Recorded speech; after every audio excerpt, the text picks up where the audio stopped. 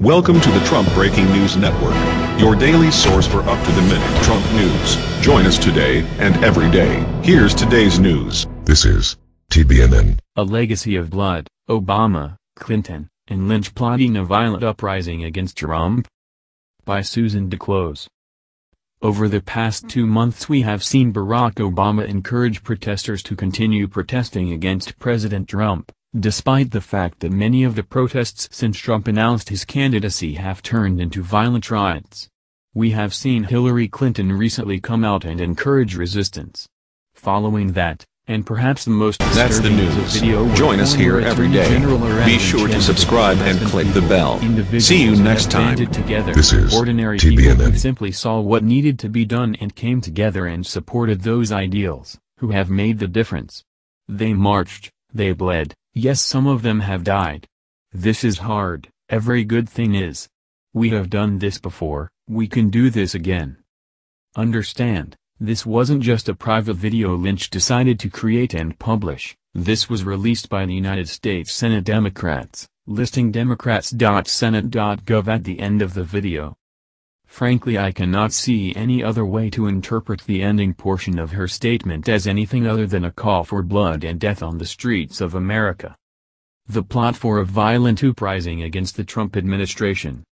In order to understand the scope of what we are watching now, we have to take a step back and look at the picture as a whole, back to when Trump was a candidate, and the violent riots that were engineered at his events. His Chicago rally was canceled because of a major riot. Others received wall-to-wall coverage, with the mainstream media, Clinton, Obama and Democrats all blaming Trump's rhetoric, until Project Veritas released the results of their year-long investigation, showing that Democratic entities, headed by a man that visited the White House, many times meeting directly with Barack Obama. Another man on those hidden camera videos admits to working in collusion with the DNC and the Clinton campaign, also admitting they arranged the most violent incidents at those Trump campaign events. Scott Fovel is the national field director for a non-profit organization named Americans United for Change. In the video, he told an undercover investigator that they contract directly with the DNC and the Clinton campaign both. "I am contracted to him, Bob Creamer," says Fovel to an undercover reporter. "But I answer to the head of special events for the DNC and the head of special events and political for the campaign. The Clinton campaign pays DNC, DNC pays Democracy Partners, Democracy Partners pays the Fovel Group, the Fovel Group goes and executes the shit," continued Fovel. Democracy Partners is the tip of the spear on that stuff.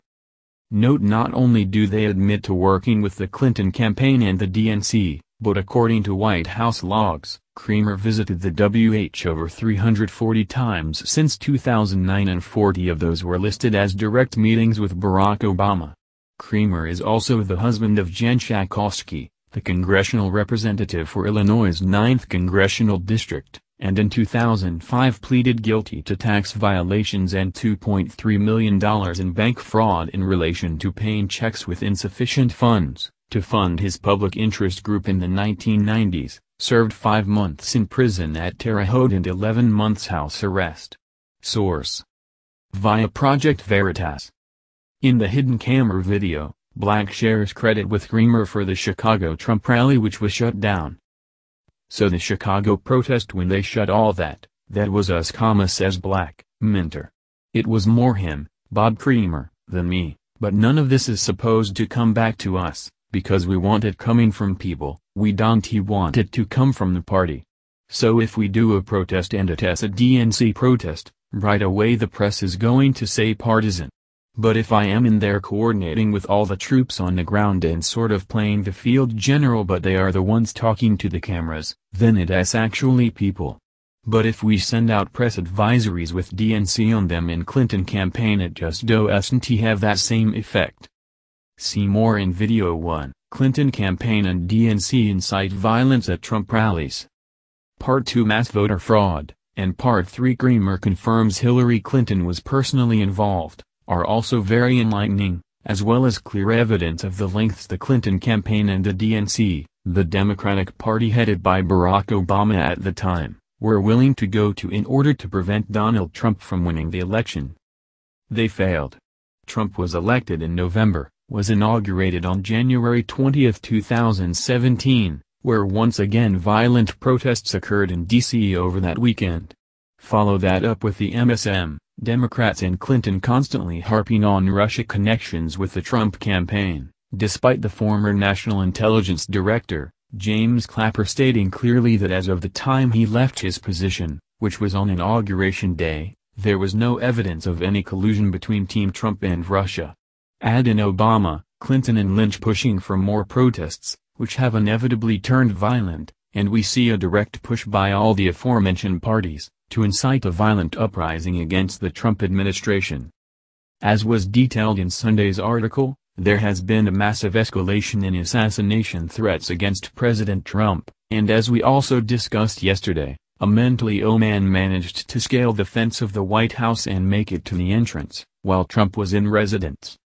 I want to highlight two aspects of the reports on the white intruder, to which I find concerning. 1. According to ABC News, his note mentioned Russian hacking. 2. The letter also allegedly stated he had been called schizophrenic. I doubt that anyone reading this has not seen the constant and relentless push by everyone on the liberal side of the political aisle, including the MSM, to push the Russian hacking meme, so I won't bother with the hundreds of links proving that assertion. A simple search on Google brings up 21,500,000 results, so anyone can check my assertion. The reference to the White House intruder being called schizophrenic really caught my eye, because if we go back to the first Project Veritas release, ANP reported at the time that those captured on the hidden camera, audio, directly stated, "I am saying we have mentally ill people, that we pay to do SHT, make no mistake." Bammy Clinton Lynch 2.jpg. Obama, Clinton, and Lynch running scared. Why are we seeing this recent push from Obama, Clinton, and Lynch along with their media surrogates to incite a violent uprising against Trump? It is because they are running scared.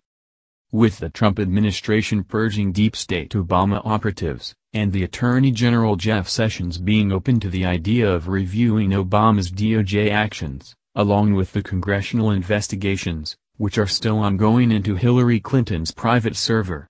Starting with Jason Chaffetz, the House Oversight Leader, seeking criminal charges against the man who set up Hillary's email server, after requesting all data on Clinton's server from the FBI.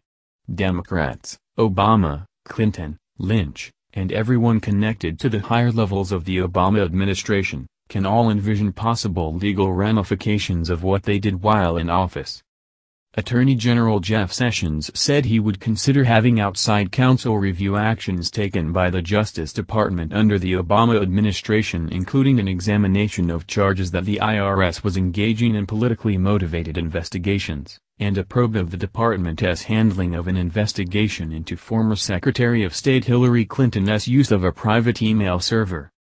With the latest purge of Obama holdovers, 46 U.S. attorneys, any investigations and possible charges against Obama, Clinton, Lynch or any official previously part of the Obama administration, would not be argued in court by U.S. attorneys appointed by Obama, who might show favoritism to the Obama admin rather than arguing the cases on their merits, should any charges be leveled against any of them.